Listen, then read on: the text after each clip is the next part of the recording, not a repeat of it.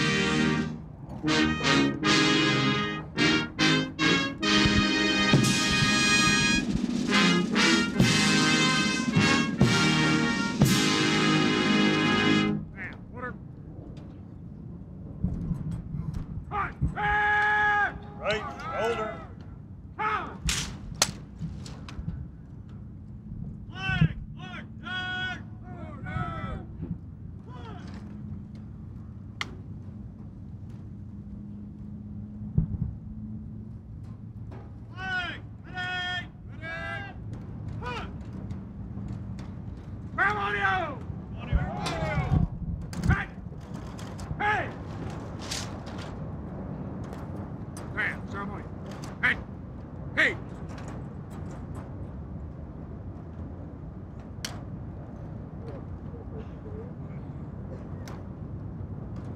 Attention to orders. The Honorable Caspar W. Weinberger is awarded the Department of the Army Distinguished Civilian Service Award in recognition and appreciation of his dedicated service as the Secretary of Defense and his extraordinary contributions to enhancement of the national security posture. His stewardship ensured ready understanding and a balanced approach to meeting the Army's requirements for force structure, modernization, and readiness, while substantially improving the working and living environments for our soldiers and their families. Secretary Weinberger has established himself as a truly exceptional leader with vision, dedication, and integrity. His selfless service to the United States Army, the Department of Defense, and this great nation stands as a worthy example for all American citizens to emulate. Signed, John O. Marsh, Jr., Secretary of the Army.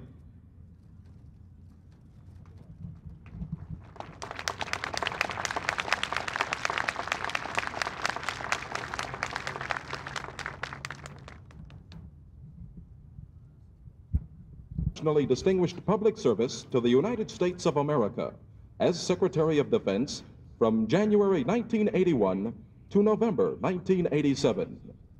Through exemplary leadership, courageous vision, and unflagging loyalty to the country, the President, and the American Armed Forces, Secretary Weinberger captained the reemergence of the United States Navy and Marine Corps as strong and resolute guardians of our national security and the security of friendly and allied nations around the world. Steering an unwavering course of peace through sea power, Secretary Weinberger championed the revitalization of America's maritime forces through unprecedented improvements in the quality and quantity of naval personnel, ships, submarines, aircraft, and weapon systems. As a result of those efforts, the men and women of the Navy and Marine Corps again exhibit the talent, dedication, and readiness that has characterized their place in our nation's history. Signed, James W. Webb, Jr., Secretary of the Navy. The award is being presented today by the Honorable H. Lawrence Garrett III, Under Secretary of the Navy.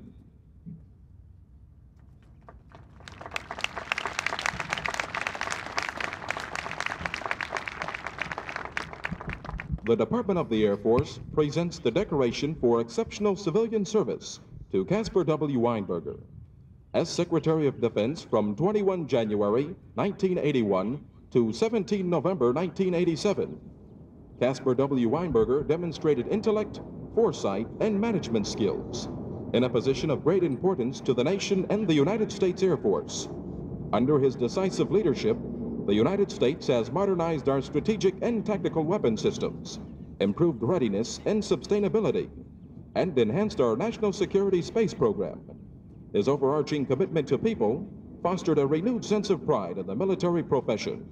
Signed, Edward C. Aldridge, Jr., Secretary of the Air Force.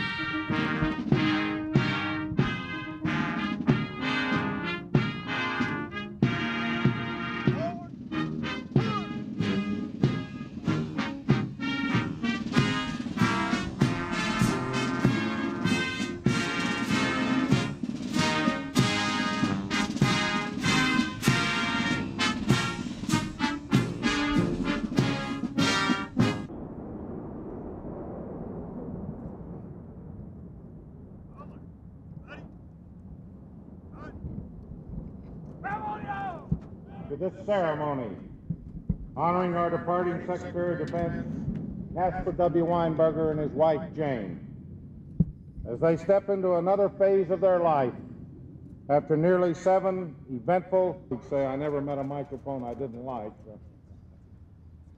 I want to say for the record how much you are admired, Mr. Secretary. Your remarkable legacy is visible to them every day.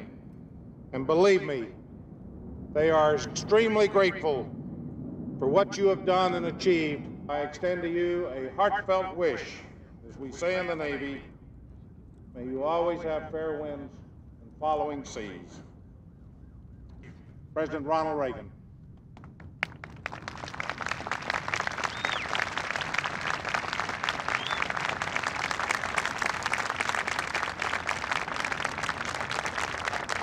Admiral Crowe, thank you. This is a bittersweet moment for me, and I think for all of us who have known and worked closely with Cap Weinberger. Cap Weinberger started his service to this country more than 40 years ago as a buck private, and he has assembled an unparalleled record of achievement. But I bet if you were to ask him what his proudest achievement was, of each individual human soul and forces implacably hostile to those ideals. If one faces that reality foursquare, without illusion, with Caspar Weinberger at the helm, we turned that around. And today we have a military that is once again ready, able, and willing. A modern defense worthy, Weinberger, just as he learned from and heeded the example of another great champion of peace through strength. I'm thinking of one particular example. One lone member of Parliament in the 1930s who saw the hard political battle. And in a way, winning that battle was the true turning point of the Battle of Britain. In the end, Churchill's vision and foresight won the day for in this one area or any area. SDI holds out hope of a world free from the fear of ballistic missiles. It is, as Cap likes to say, innocent technology tensions between our country and the Soviet Union, and thus open up new areas of cooperation and peaceful exchange. Cap, today we say farewell. For more than 2 decades, I've known many times when I look to you to find the safe harbor of peace and the story of his affairs. How many times have I found you to slow commitment to freedom?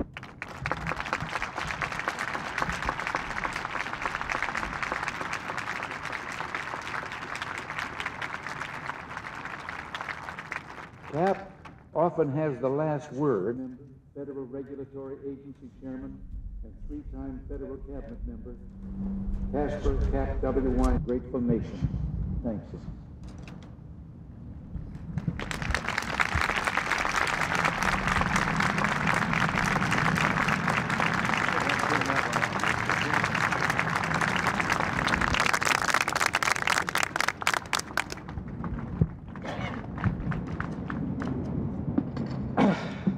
Mr. President, I am January 1981. To restore pride in the Republic, return government to the people, and defend liberty not with words alone, but with robust military strength and with great courage. Peace was being challenged and denied by some. That decade of neglect was fed really by a rather insidious idea that somehow American power was immoral. We began.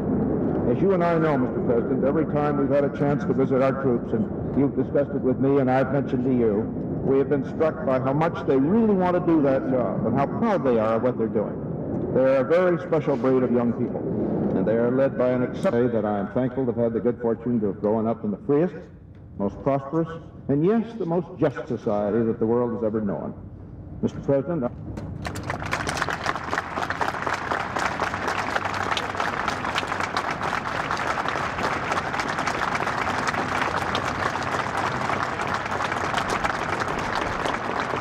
Mrs. Weinberger is now being presented with a personal note of appreciation from the President of the United States.